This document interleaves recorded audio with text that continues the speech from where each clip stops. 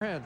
Chris, Otis Floyd was named the CFL's Defensive Player of the Month for September with 21 tackles. He finished ahead of Jamal Johnson, who had 27 tackles. I asked Floyd, how'd you do it? He said, well, I also had 3 sacks, but many others believe that Floyd does it because when he makes a play, he wants the entire world to know that he made that play. Now, they're two very different guys. Floyd loves to talk. Jamal wants his play to do the talking, but when I asked Floyd who he would nominate as the Ticats Defensive Player of the Year, he said without hesitation, Johnson. He says he's the fastest linebacker in the league, and in typical Floyd fashion, he says he reminds me of me when I came into the league. And the most active linebacker tonight for Markeith Knowlton with 7 tackles. Johnson with 3. Floyd has 1. And this defense has been stout. Otis at the bottom of that pile with another stop. Well, it also gives Marcel Belfait a huge chance and opportunity here, because they've been playing well in the 4th quarter as well. But this is what reminds you of Hamilton Tiger Cat defense, right? It gives Marcel Belfait a chance to work Quentin Porter, win games on defense, and allow that young quarterback to grow. 2nd and 10, big play for that defense. Looks like Calgary's offside. Cutting down to Copeland, who I think was the culprit. Let's find out. Copeland with the catch at midfield. But is it coming back? Yeah, he did look like he was a little hesitant when he got off the line of scrimmage, as if he may have jumped offside. So they'll bring it back, and it will be 2nd and 15. Offside. Calgary number 80. 5-yard penalty. Repeat 2nd down.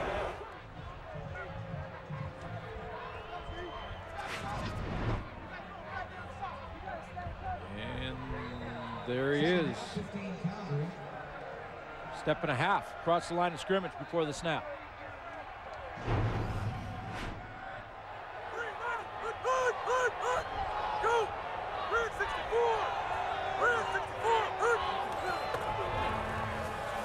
Here comes the pressure.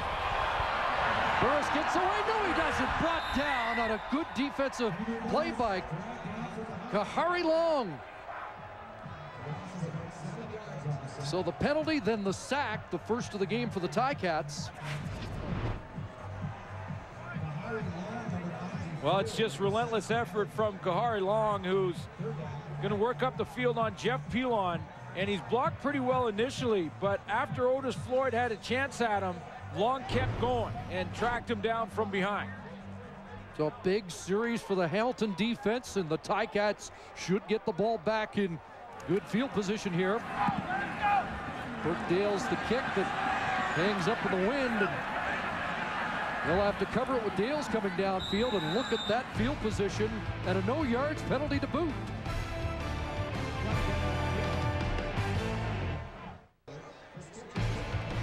The CFL on TSN is brought to you in part by Rona, proud sponsor of the CFL. Rona, doing it right since 1939. Best starting position of the game for the Ticats. They trail by 2, 8:09 left, and they have a first down at the Calgary 43-yard line after the short punt, 5-yard, no yards penalty. Marcel Belfait's team looking for its 2nd road win of the year. They have the worst road record in the league at 1-4.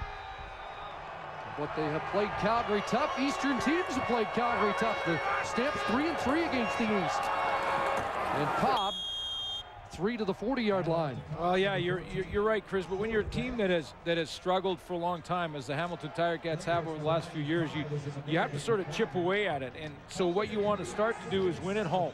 You know, get that home crowd fired up, and the Hamilton Tiger Cats have been able to do that more this year. Then you go and you look at the road game, but you look at their last 3 weeks. Calgary a win, Montreal, okay, that was their bad one. That was the one they put that tape away. And now they're back and competing against Calgary again. 2nd and 7. Here come the blitz, and they get to him.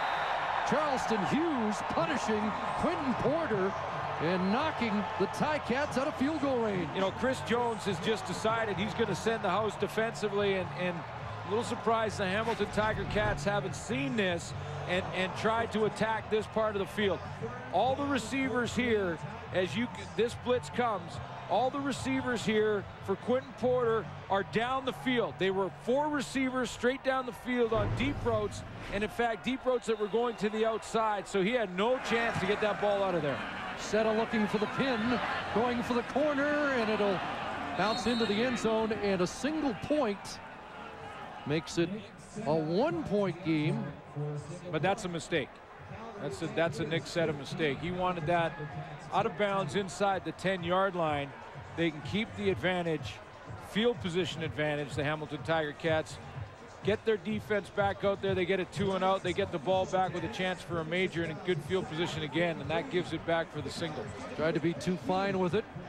Bit off a little bit too much. So the Stamps lead down to 1. Again, working into the wind of the 4th quarter, and a very stout Hamilton defense.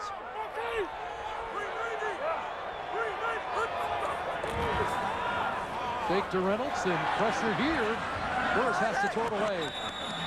This play has been one that's worked real well for Calgary for the last 3 or 4 weeks, where they get their tight end, Teo Johnson, and at times it's been Nick Lewis, but they'll run all the play action, and then they'll get Teo Johnson just come off here, and this has worked real well for him. A little open spot in the field, but watch how Hamilton reacts quickly and covers down. Johnson comes off the line of scrimmage, and then Sandy Beveridge steps up and takes away that pass, so Burris has to throw it out of bounds. 2nd and 10. Underneath, Reynolds, and he's not going to get very far, up to the 37.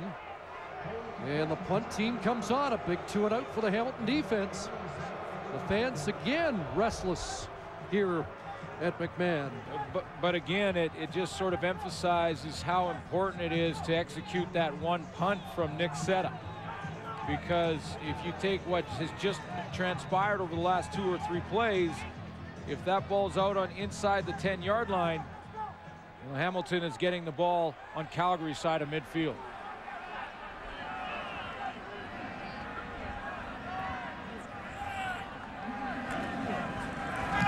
Dales. McDaniel, 43. And brought down across the 45-yard line, so decent field position. Tomorrow, the NASCAR chase for the Sprint Cup heats up as TSN brings you live coverage of the Price Chopper 400, beginning at 1 o'clock Eastern, 10 a.m. Pacific, live from the Kansas Speedway.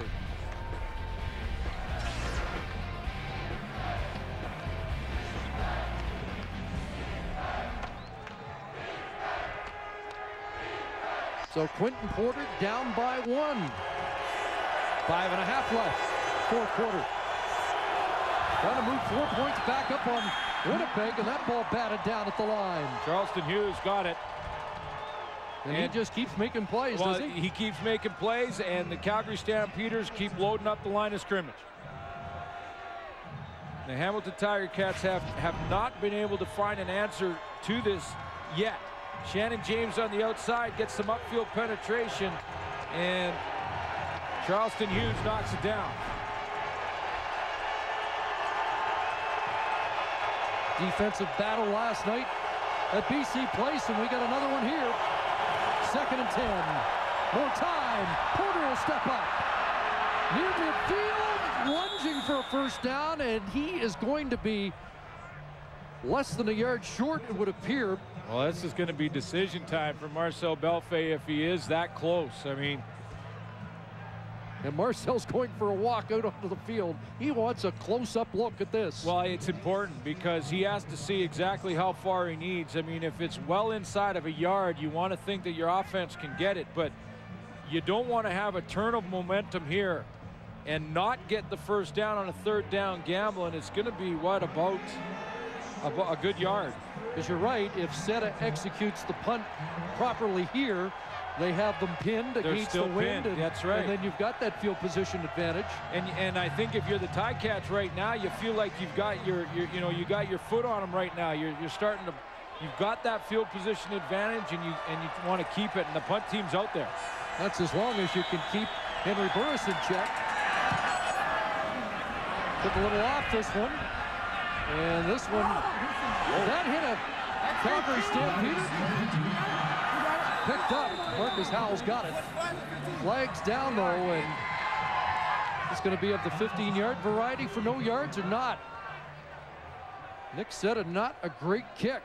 Well, he tried to take too much off at that time.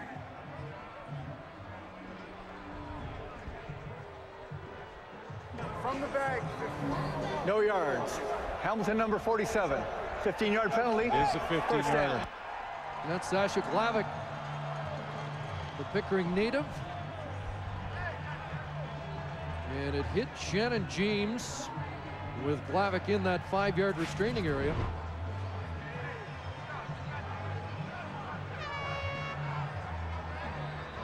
Right off his heel, and Glavic is right next to him. That's the didn't hit the ground first, hit his heel first.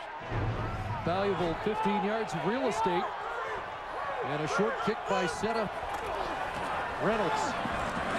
Not much there. They have been stout against the run. Otis Floyd is there again.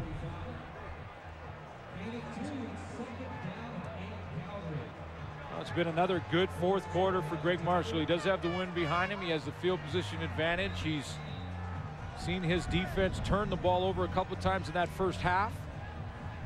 Like Marcel Belfait, very patient. He said last week there's going to be hiccups, but it's how you bounce back, and the defense has done that tonight. Big second down play here, 2nd and 8. Burris stands in, throws, and it's knocked down. Big play, Jeff Tisdale. He has an interception in this game, and that's his 8th knockdown of the year. Back in the secondary after missing last week with the flu. And Tisdale had to get a ball call here because he's playing right up on the line of scrimmage on Copeland, and he's got his back to the play. But watch how he must get a ball call. He turns around and knocks that out of the air in flight, and he really lets Copeland go.